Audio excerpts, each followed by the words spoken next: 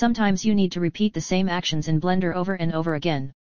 When it's a simple action like duplicating and then moving an object, we can simply hit Shift-R to repeat the latest command. That shortcut, however, no longer works when we need to perform several different steps together, and then repeat that. Here's an example where we are creating a drill bit, which requires us to first extrude 2 Blender units on the X-axis and then rotate the result 90 degrees. If we set this to smooth shading and add a subdivision surface modifier, you can see how it starts to resemble a drill bit. The problem is that if we want to make this drill bit longer, it becomes quite tedious to keep extruding and rotating again and again. Luckily there is a better way to do this. Let's just first expand our info window to see all the commands that we are entering. If we now do these steps one more time, we can see how they are represented here as Python code.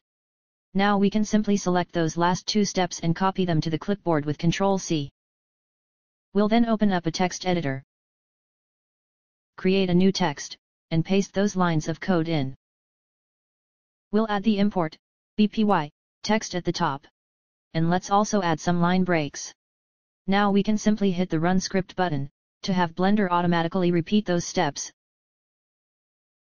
Or we can simply hit the keyboard shortcut Alt+P to make it even faster. Now it's very easy to create as long a drill bit as we need. Thanks for watching and see you next time on 1MinuteVideoTutorials.com.